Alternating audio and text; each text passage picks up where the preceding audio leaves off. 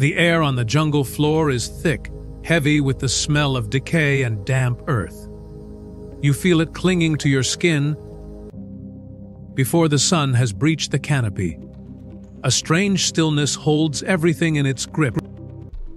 But then you see it. A dark, pulsating mass clinging to the underside of a fallen log. A living sphere, the size of a bushel basket, that seems to breathe. It shimmers, a subtle, chitinous ripple flowing over its surface. This is a body, an entity comprised of 500,000 individual bodies, locked together in a temporary fortress of flesh. The surface of the bivouac begins to liquefy.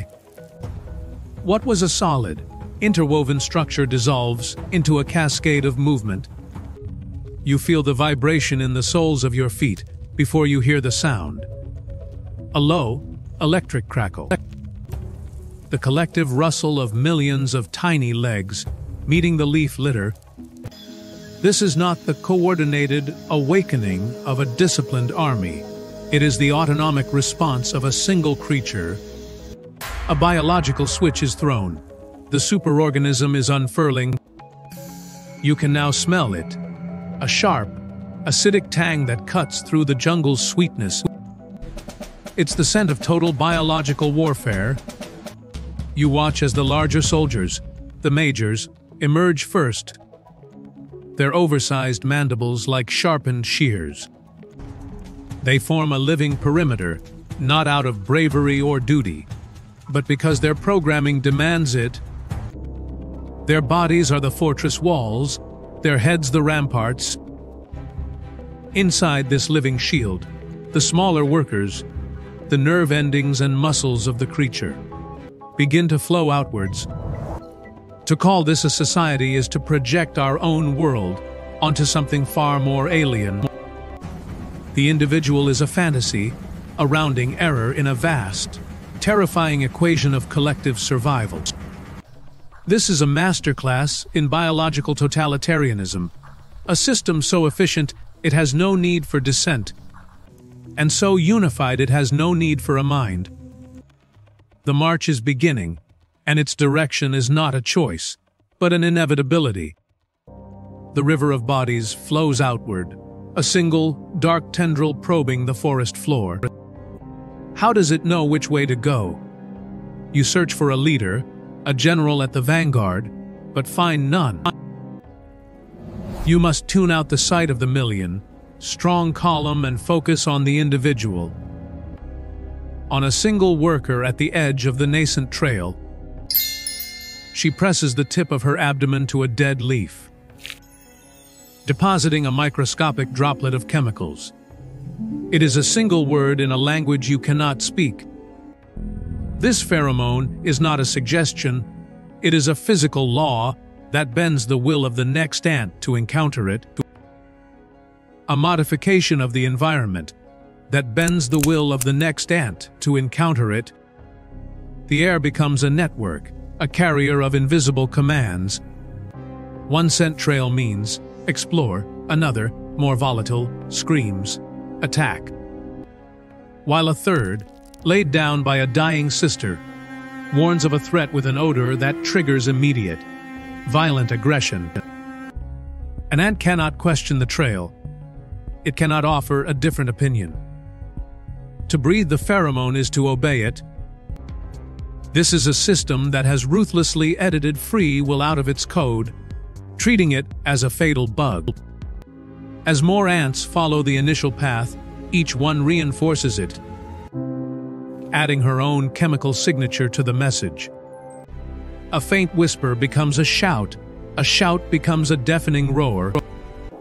A trail leading to barren ground simply evaporates, its explorer lost and forgotten. But a trail leading to prey becomes a superhighway of death within minutes, its importance amplified by the enthusiasm of thousands.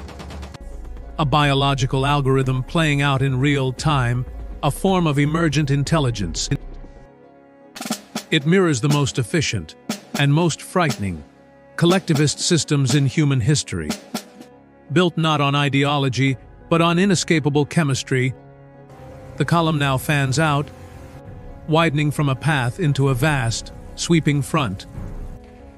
And the chemical roar is driving the collective into a state of predatory frenzy. The frenzy is now a physical presence on the forest floor. The exploratory tendril has widened into a 50-foot front, a rolling wave of chitin and mandibles that advances with the terrifying inexorability of a tide. The sound is the first thing that overwhelms you. The white noise of millions of legs moving in unison, a sound like a downpour on dry leaves that never ceases. The ground itself seems to boil as the swarm flows over it, a living carpet of relentless hunger. Before this advancing line, the ecosystem panics. Spiders abandon their webs, scorpions scuttle from their burrows, and even sleeping lizards are flushed from their hiding places. It is a localized apocalypse, a systematic deconstruction of life. You witness a tarantula, a fearsome predator in its own world, rise up to defend its territory. It is a futile gesture. The first few ants are dispatched by its fangs, but they are followed by 10 more, then 100. They swarm its legs, its body, their combined weight and synchronized bites overwhelming it in seconds. You are not watching a battle. You are watching a digestive process that has been externalized. The swarm is the stomach of the superorganism, and anything it touches is simply food. Larger soldiers use their powerful jaws to tear open the nests of other insects, their bodies forming living bridges across small gaps in the terrain. The smaller, more numerous workers flood in behind them. A clean-up crew that picks the environment clean. Prey is not merely killed, it is disassembled on the spot. Legs, wings, and heads are clipped off and discarded. The protein-rich torsos are hefted and carried back in a steady stream. A conveyor belt of organic matter, flowing from the front lines to the colony's heart. The losses to the ants themselves are continuous and ignored. A worker is stung by a wasp, its body convulsing, before being trampled by 1,000 of its own sisters. There is no pause, no moment of mourning. In some systems, a single life is not just expendable, but utterly irrelevant. You turn away from the chaotic front and follow the supply line, a disciplined, two-way river of ants flowing back through the jungle. The frantic energy of the hunt gives way to the steady, rhythmic hum of industry. The returning workers are laden with the dismembered parts of their victims, carrying this morbid harvest back to the heart of the superorganism. Their destination is the structure you witnessed at dawn, the bivouac. From a distance, it appears as a single, static object. But as you draw closer, you see it is in a state of constant, subtle motion. The entire fortress breathes. This is not a city of wood or stone. It is a city of flesh. You watch as individual workers lock their legs together, using hooked claws on their tarsi to form a living, self-assembling chain mail. This fabric of bodies is woven into walls, arches, and chambers, creating a structure that is both incredibly strong and dynamically responsive. The ant colony builds with the living, creating a perfect synthesis of infrastructure and inhabitant. The wall is the citizen. The floor is the populace. To be a part of this structure is the ultimate act of self-annihilation, a load-bearing component, a living brick in a wall of your sisters. Your identity dissolves. Inside this living labyrinth, a carefully controlled environment is maintained. The dense walls of bodies insulate the colony's most precious assets, the vast nurseries of pearlescent larvae. And at the very core, the queen. The food you saw being carried from the raid is brought here, into the darkness, to be distributed mouth to mouth, fueling the growth of the next generation. The entire structure, this marvel of biological engineering, exists to serve as a temporary, living womb.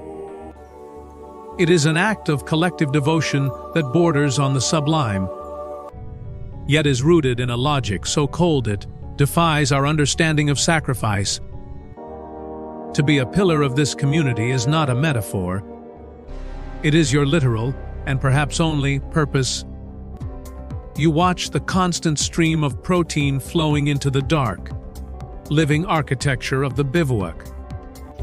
This entire enterprise, the terrifying raid, the intricate living nest, is all in service of a single, unyielding purpose: fueling the engine of reproduction.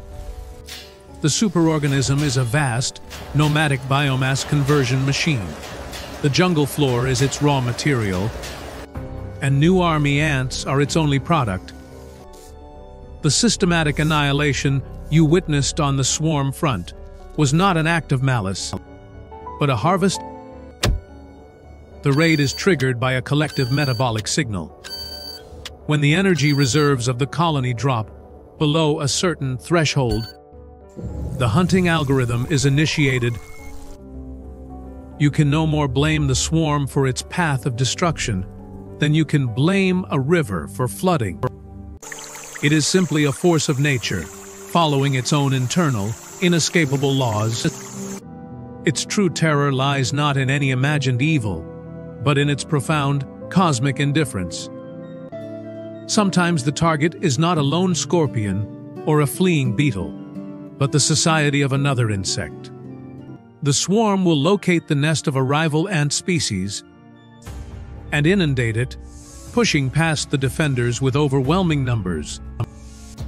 They are after the ultimate prize, the enemy's young. The chambers are looted of their eggs, larvae, and pupae. This helpless brood, a treasure trove of fat and protein, is hauled back to the bivouac. We apply our own word to this act: slavery. But even this is misleading. They are stealing a rival corporation's assets and liquidating its future. It is the purest form of biological economics, a hostile takeover where the only currency is life itself. It forces you to see the jungle not as a community of creatures, but as a brutal marketplace of competing genetic economies.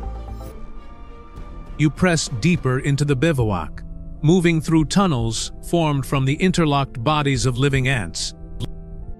The air grows warmer, thick with humidity, and a powerful, almost greasy scent that overrides all others.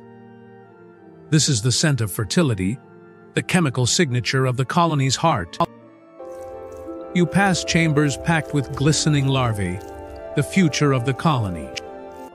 Until you arrive at the core, there is no throne room, no court, only an engine room. And at its center is the queen. She is a giant, her body 100 times the size of her daughter's, her abdomen a pale, distended sac that pulses with the rhythm of production. She is almost entirely immobile, a biological factory dedicated to a single task: laying eggs. An endless, milky stream of them emerges from her body, immediately whisked away by a dedicated retinue of workers who clean her, feed her, and manage the output of her living assembly line. We call her a queen, but this word is a profound fiction. A human queen holds power. This creature does none of those things. A human queen holds power, makes decisions, possesses a will. She is not the colony's brain, she is its ovary. Her powerful pheromones are not commands, but an involuntary chemical broadcast of her physiological state. A signal that holds the million-bodied organism together as a single, cohesive reproductive unit. She is a prisoner on her throne. Her immense, productive body is also her cage, rendering her unable to move, to feed herself, to do anything but produce. The most important individual is also the most powerless, a slave to the very biological imperative she embodies. In our world, power is synonymous with freedom. In hers, the pinnacle of importance is a state of absolute bondage. If the queen does not rule, then what does? You look at the unthinking, perfect devotion of the workers around her, and realize the truth. The throne is empty. The true ruler is the system itself, the ancient, unwritten algorithm of instinct that flows through every individual. The queen is merely a vital component, a nodal point in the network, but she is no more in charge than a heart is in charge of a body. She is a biological machine, and like every other ant in this colony, she is utterly subservient to the cold, terrifying logic of the whole. The system is the king, the algorithm is the throne. But any system, no matter how perfectly evolved, can have a fatal bug in its code. You turn your attention from the main raiding party to a smaller column that has become detached.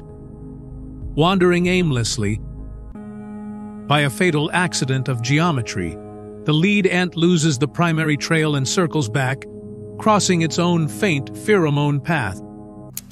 The logic is absolute, you must follow the trail. But now the trail is a circle.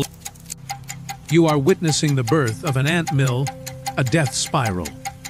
It is a living vortex of biological machinery caught in a fatal feedback loop. The circle starts wide, but as more ants are drawn in by the strengthening chemical signal, it tightens, a whirlpool of unthinking bodies. They will follow this circular path until their energy reserves are spent, until they collapse from sheer exhaustion. Their greatest strength, that blind, perfect obedience, has become their executioner. There is no individual ant capable of dissent, of seeing the larger, insane pattern and simply stepping away. Their system has no capacity for rebellion, and therefore, no mechanism for self-correction. In this small, tragic circle of dying insects, you see a terrifyingly familiar shape. You see the echo of our own doomed systems, of bureaucratic procedures followed long after their purpose has vanished, of financial algorithms spiraling into market collapse, of ideological certainties that demand we march in lockstep, even towards a cliff. The ant mill is nature's most brutal metaphor for the dangers of unchecked obedience. It is a physical manifestation of a flawed idea, followed to its logical and lethal conclusion. The superorganism, in all its power, marches on, oblivious to this small failure. But here, in this quiet corner of the jungle, you see the ultimate price of its perfection. The opposite of chaos isn't always order. Sometimes, it's a sterile, clockwork madness that marches perfectly until it dies. We step back from the microcosm, the frantic, rustling sounds of the jungle floor softening as we return to our own scale. The journey into the heart of the superorganism has shown us a different model of existence. A world without individuals, without choice, without ego. Yet one that achieves a terrifying and undeniable success. We saw cities made of flesh and a queen who was a slave to her own throne. We left our world to find truths in the small, only to discover a chilling reflection of ourselves. And so we are left with one final, unsettling question as our own human systems grow ever more complex and interconnected. Which invisible trails are we following blindly? And where, precisely, does our circle end?